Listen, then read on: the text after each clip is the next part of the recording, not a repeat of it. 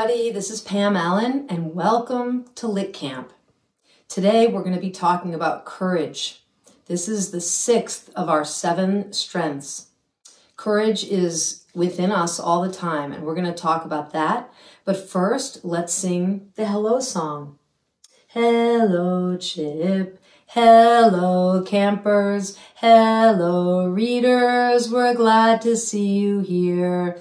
Hello, campers. Hello, readers. Hello, writers. We're glad to see you here. Hello, campers. Hello, readers. Hello, writers. We're glad to see you here. I've been thinking about this idea of singing and how sometimes when I'm a little bit scared of something, I will sing to myself. I'll sing just in my own mind. I'll sing as I'm walking somewhere. I might even hum something. That's a very, very good thing to do when you're feeling a little bit worried about something and when you want to gain some courage. There's a song that I really love that I'll teach you that we do a lot at LitCamp, and we also make up our own words to it. And this one goes, the more we get together, the more we get together, the happier we'll be. And I'll put different words to it. So I go like this. The more we read together, the more we read together, the happier we'll be. We'll read poems and songs, we'll read chapter books and picture books. The more we get together, the more we read together, the more we sing together, the happier we'll be.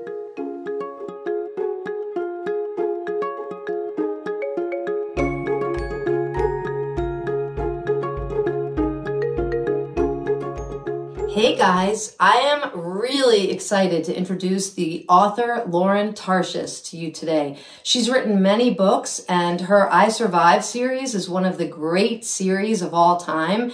Kids love it, and if you don't know about it yet, it's a really good series to pick up because a series means that you can read lots of different ones in the series.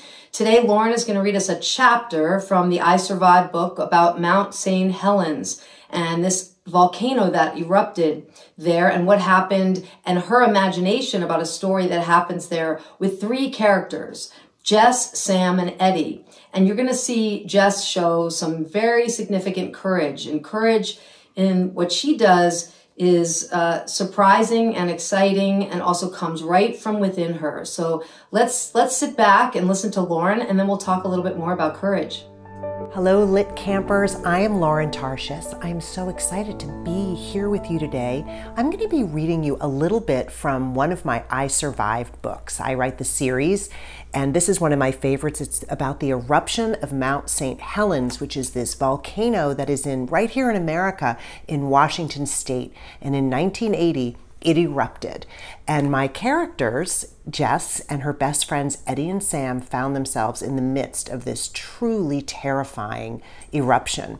So all of my books in my series are about courage. They're about how we find strength from our families, from our friends, from our insides, to go through situations that we never imagined we'd be able to go through. So in this case, I'm going to be reading to you about how Jess finds the strength after this volcano has erupted, after she and her best friends are in the middle of this disaster, how she finds the strength to get up to go find help. So here we go. And I have my dog here with me just in case. This is chapter 14. At last the ash blizzard stopped. A thick coating of warm flakes covered their heads and shoulders. Jess spit and coughed and wiped her eyes. The sky had lightened up. Finally, she could see well enough to climb through the tangle of limbs that covered the hole. She made her way up until she was high enough to see the forest, except it was no longer a forest. It was a graveyard of fallen trees. Every single tree was down, thousands and thousands of trees. The force of the blast and the surge had ripped most of them right out of the ground. 200-foot trees knocked over like popsicle sticks. Some of them had been uprooted, others snapped like twigs. If Jess and the twins hadn't been deep in that hole, they all would have been crushed. The cabin was smashed under a huge fir tree. Everything was covered with a thick coating of gray ash, but there was a sight even worse than the ruined forest, the mountain. With the trees down, Jess now had a perfect view of St. Helens, or what was left of St. Helens. It looked as though it had been smashed by a giant hammer. Its sparkling peak was gone. In its place was a gaping black mouth, vomiting up smoke.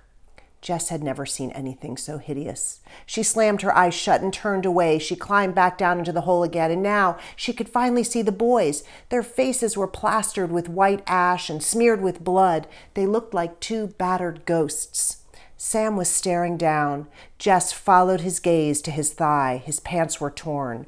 What was that on his leg? It didn't look like skin. It looked ripped up and blackened, like burnt meat. Jess gasped, "Oh, Sam!" And then she looked at Eddie and she couldn't see his wounds. But from the glazed look in his eyes, she could see that he was badly hurt too. Both boys were shivering. They needed to find help now. But how? The boys couldn't stand, and Jess wouldn't be able to carry them out of here. It was hopeless. They would all just have to sit here and wait for someone to come. Jess looked up, praying she'd see Mr. Rowan peering down into the hole. But how could he get to them? It would take hours, even days, for anyone to make it through the maze of fallen trees. Jess had to get help. But what if there was another eruption? And what if another fiery hurricane swept through the forest? What if she got lost? 100 terrible questions swirled through her mind, and none had answers. But that didn't matter, Jess realized. "I'm going to get help," she said, fighting back tears. "I'll be back very soon." The boys didn't seem to hear her. Both seemed to be drifting away. Sam's eyes were closed. He was shivering harder now. Jess gently took Sam's hand and laid it on her palm. She lifted Eddie's and put it on top of Sam's. She rested the other hand on top of Eddie's. She gripped both boys' hands tightly within her own. "All for one," she said to herself, "and one for all." For the first time, Jess really understood what those words meant. She would do anything to help the boys. She would even face the volcano by herself.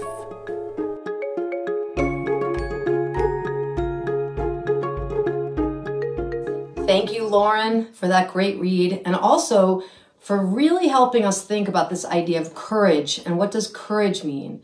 We've talked a lot about strengths at LitCamp. We always talk about strengths, and all the strengths that we're talking about, belonging, curiosity, friendship, kindness, confidence, and now courage, all of these strengths are strengths that you actually already have within you. They're not something that someone has to give you. They're something that you find within yourself. And I think that is what Lauren is talking about when she talks about what happens to Jess in that chapter. Jess has it within her to be courageous. And I think being courageous takes things one step farther than confidence. I think when you're courageous, you're really thinking outside of yourself and you're really reaching out into the world. And that's a really important point here because it's not easy to be courageous. I think we have to remember that being courageous is hard work. And what Jess does in that part of the book is that she has to really think about what it's going to take from within her to help her friends, Sam and Eddie. And when you think about it, she even cries a little. You remember? She actually cries a little bit. And I want you to know that sometimes you're going to feel like something is really hard and you're going to know the right thing to do. Maybe it's to stand up to somebody who's a bully to someone else, or maybe it's to reach out your hand in friendship to someone. And it's also just about sometimes finding the courage to get through a day that might not be so easy. And sometimes life is not so easy. And so courage comes from yourself, about yourself, but it can also be something that you do for another human being. So today, when we think about bringing the text to life, I do like the idea of thinking about dialogue. And dialogue means, what are the characters saying to each other? Jess says something really important in this part of the book. First, before she leaves to go get help, she says, she touches Sam's and Eddie's palms of their hands, and she says, "All for one and one for all." That's actually a very famous line in literature. And that line is really about, let's be together, let's stick together, even though she has to leave and go off by herself. And do you know what? I'll give you a little hint. This book works out just fine. One of the great things about Lauren and the books that she writes is that things always work out. So when you read this book on your own, you'll see that everything's going to work out great for Jess and for her friends. They're all going to be fine. And I think that's what's one amazing thing about reading is that, especially series books, I think it's a comforting thing to read a series book. And Lauren tells us stories of things that happen in the real world, and then she puts younger characters into those stories. So she's kind of imagining other worlds. It's amazing that she does that. So when I think about imagining other worlds, and I think about Sam and Eddie and how Jess says those words to them that will give them courage too, I think about dialogue and stories and how you can imagine yourself to be right there with them. So I picture myself right there with Sam and Eddie as they're like weakly hoping that Jess is going to help them. And Jess takes their palms and puts them together with hers. And she says, all for one and one for all. And I think to myself, as I'm saying that out loud, bringing the text to life in my mind, that actually it's giving her courage to give them courage. So today I want you to be thinking about that. One, in your own life, when have you given someone else courage and that made you feel stronger? It made you feel brave. And then two, when you're reading and you're reading books on your own or you're reading books that someone is reading to you, is to be thinking about what the dialogue is that the characters are saying to each other. How is dialogue helping us to see courage in the characters and what they're doing? Jess says, all for one and one for all. And I think that's pretty powerful that a young girl would say that, and it gives her the strength to go on.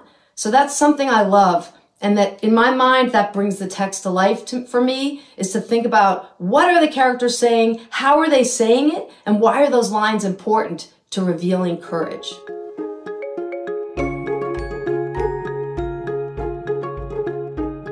When I think about my reading power, I do think about courage. I think about how you have to have courage to be a strong reader, because oftentimes you're reading in what we call genres, and genres are different, right? So a genre might be a poem, a genre might be fiction, a picture book, something that's not true, coming from your imagination. A genre is nonfiction or informational text. And sometimes a genre is what Lauren has done, which is so magical, which is that she's combined a little bit of fiction and a little bit of nonfiction in her I Survive books, and that's pretty cool. But as a reader, we have to get used to all these different genres, and that requires a little bit of courage. Like I have to say to myself, okay, poetry is sometimes hard to read, so I'm just going to be courageous as I go into that poem.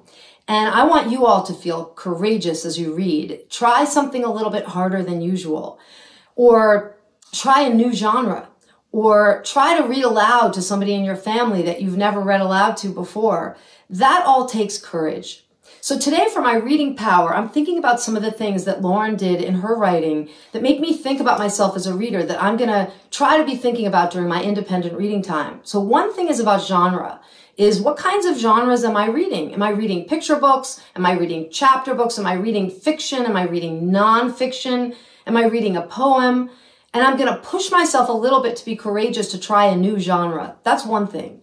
But the second thing is Lauren does some pretty cool things in her writing that makes me feel strong and powerful as a reader.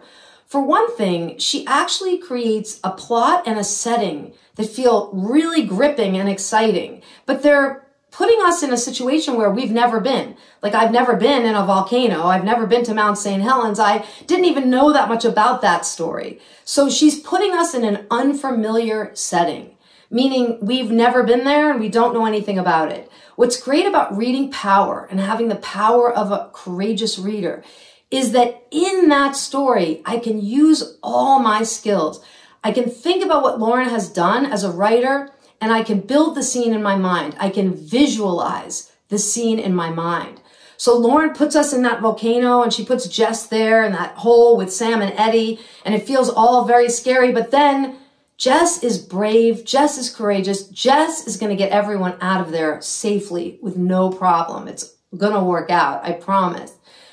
But what's cool about Lauren's writing is that she's setting the scene for us. She's making the setting come alive. And so me, for my reading power, is that when I'm reading and I'm looking at the setting and all of those details, The feeling of looking at these trees that come down like popsicle sticks. That's a simile. That means she's making a comparison, a like or as comparison between the trees and popsicle sticks, like when you eat an ice pop. And I can picture in my mind how delicate they suddenly seem. So when you're reading today, feel your reading power. Feel how the setting is actually going to give you some strength. Really notice those details. Really be in the scene with Lauren or whatever book that you're going to be reading on your own. My reading power gives me courage, number one, to try new genres, but also number two, to get really deep into the setting of a story. I always like to say that reading is breathing in and writing is breathing out. And I feel that way, so I want to take a deep breath in and out. You can do the same. Take a deep breath in and out. And that's kind of how reading and writing feel too. By reading aloud, Lauren, the author of the I Survived books, is actually breathing language into me. That's why I love the read aloud. Because even if I'm not reading the book myself, her language, that beautiful language that she's written that makes us feel like the story really comes alive. I don't know how she does that, but it's amazing. And when she does that, I can breathe that writing in and then I can write it out. And that's what I want us to try today when we feel power as writers. Today, I want us to try to write a courage story, your own courage story. The story I'm inspired to write today is something I thought about as Lauren was reading aloud to us about what happened with Jess. I remember once I was staying overnight at my Aunt Rita's house. Mom and Dad were away, and Aunt Rita was taking care of us, me, my brother Teddy, and my sister Sally. And we had to walk to school together. Now, I was in 5th grade at that point, and Teddy and Sally were much younger than me. They were in 1st grade and kindergarten. And the school was not far from where Aunt Rita lived. And in fact, Aunt Rita lived about 3 blocks from where we lived. But because I was just a kid, and maybe you just don't always pay attention to where you're going, I actually really didn't know how to get to school from Aunt Rita's house. But because it was so close, I think my Aunt Rita just thought that it was going to be natural for me to know where to go. She was a very kind and wonderful person. She might have even told us exactly where to go. But when we left the house and we started walking to school and I was holding my brother and sister's hands, I started to realize I really didn't know where I was going and that I was lost. And nothing looked anything like it looked back at my own house. And for one, I really missed my mom and dad. They were away and I had never really been away from them like that before. And for two, I didn't really feel all that comfortable going all the way back to Aunt Rita's house. I kind of knew where it was, but I wasn't sure. So I kept walking and I kept clutching Teddy and Sally's hands tighter and tighter and tighter. I didn't feel any courage at all, and tears were coming to my eyes. But all of a sudden, I felt something within me, and I think that's what courage is. It's something within you that grows. It's not that you just came with it, but it's just, I looked down at them and they looked so small. And I just thought, just like Jess, all for one and one for all. And I said, come on, guys, we're going to find our way. And my brother, he squeezed my hand back and he said, Pam, I think we go right there. Because he always had a great sense of direction, even from when he was really little. And you know what? He helped me.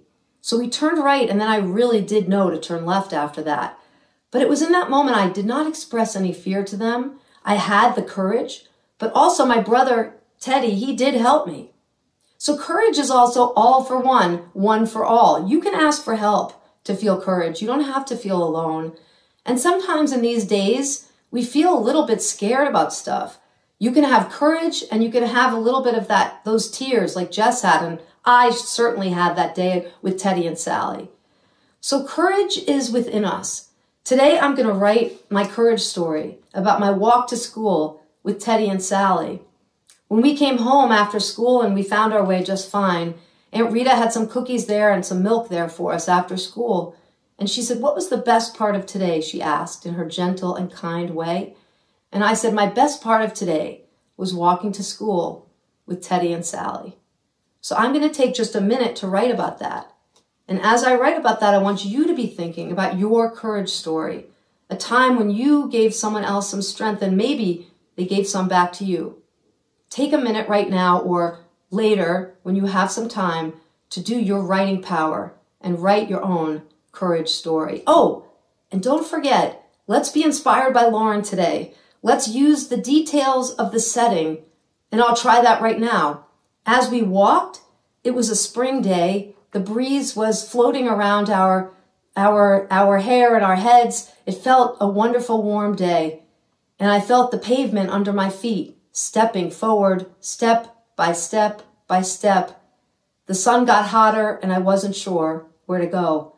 So I'm adding in some of those details, just like Lauren does, to help you feel the sense of being there with me in my courage story. So today, try some details. Hey, and if you don't like to write a lot of words, remember, details are in the pictures too. I might even draw a little picture of the road today in my writing. It's okay to do pictures, and it's great to do words. The main thing is to tell your courage story.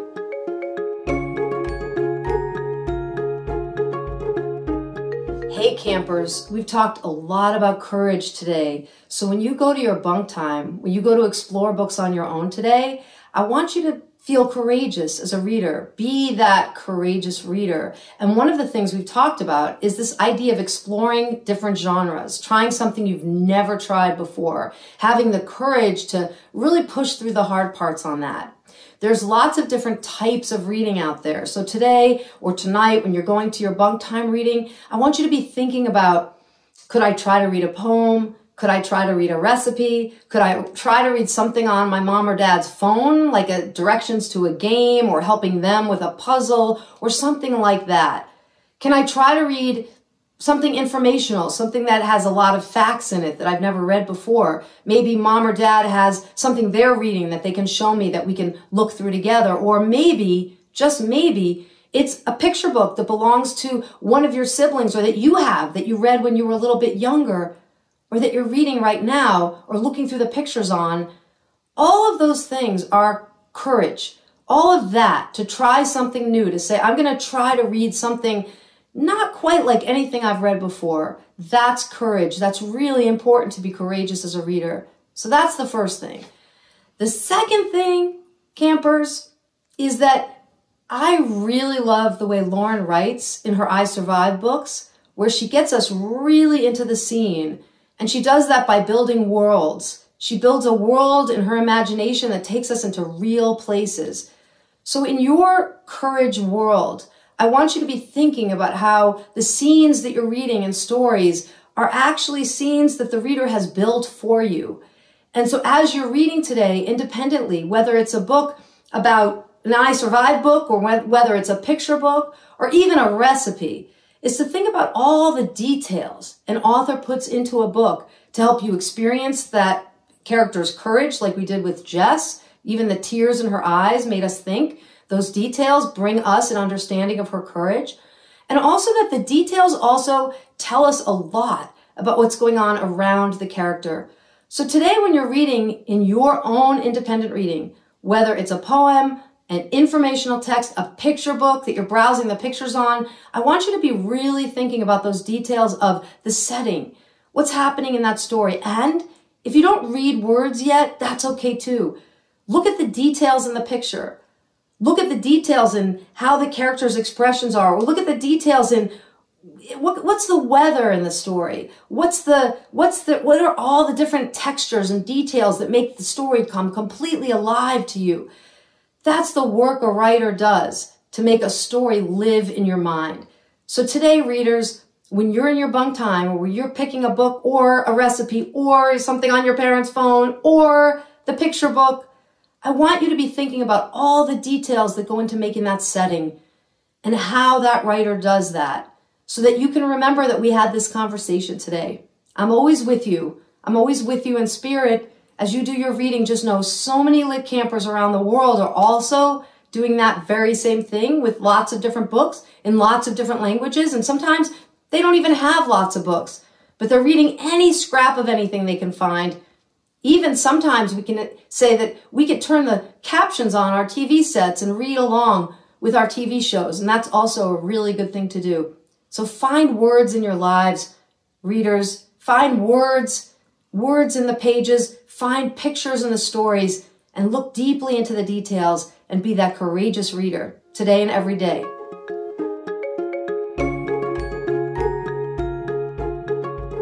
We're almost winding down to the end of LitCamp, everybody. And we've had a lot of discussion today about courage, right, Chip? Sometimes the quietest people are the most courageous. Sometimes the people who are listening the most deeply, it's really courageous to listen to someone else, especially when someone doesn't agree with you. Or you don't agree with them.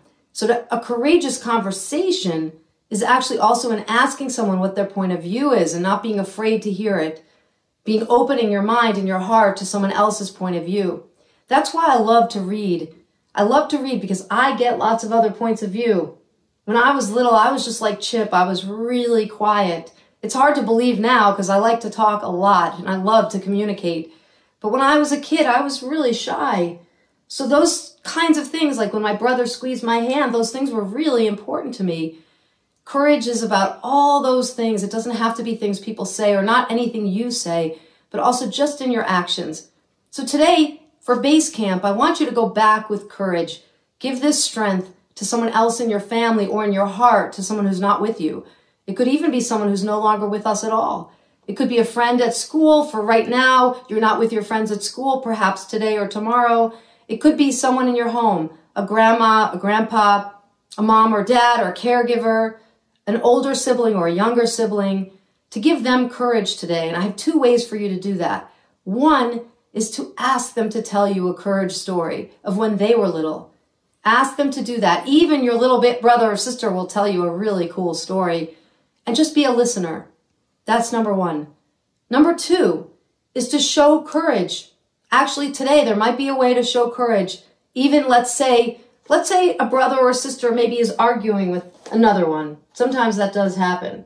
You might have the courage just to say, hey guys, want to play a game instead? That could take courage because you don't really want to get in the middle of someone else's problem, but to get in it in a way that feels positive and helpful. That's courage. Sometimes it takes courage to say to someone in your family that you're feeling uncomfortable about something. Maybe you would like everyone to maybe turn off the TV so you could read for bunk time. Maybe that takes courage. You could say, hey guys, I hope you'll be open to this, but I'd really love to have my reading time right now. Courage is also about stepping out to help someone. If you see or know somebody is bullying a friend, or where you feel like maybe people aren't including someone in the family or in school, you can be the one to step forward and say, I would like to be your friend. Those things all take courage. Try today two things. One, give someone the chance to tell their courage story to you. And two, do an action of courage today. That will be really powerful, and it will really make you stronger too. Reaching out to others makes us all much stronger. With that, I want to bring us to a close to sing our so long farewell song.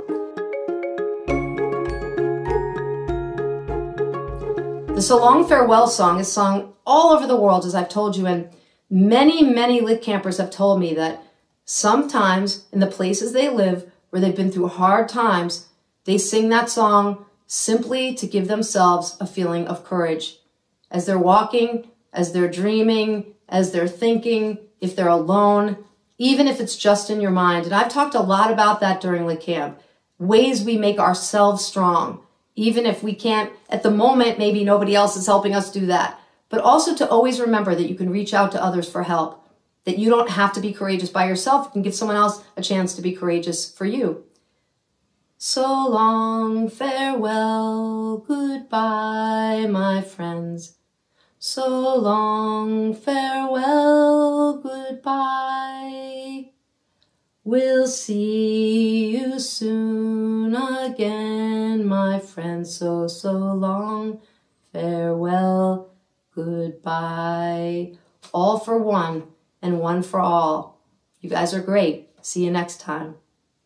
So long, farewell, goodbye, my friends. So long, farewell, goodbye. We'll see you soon again, my friends. So long, farewell.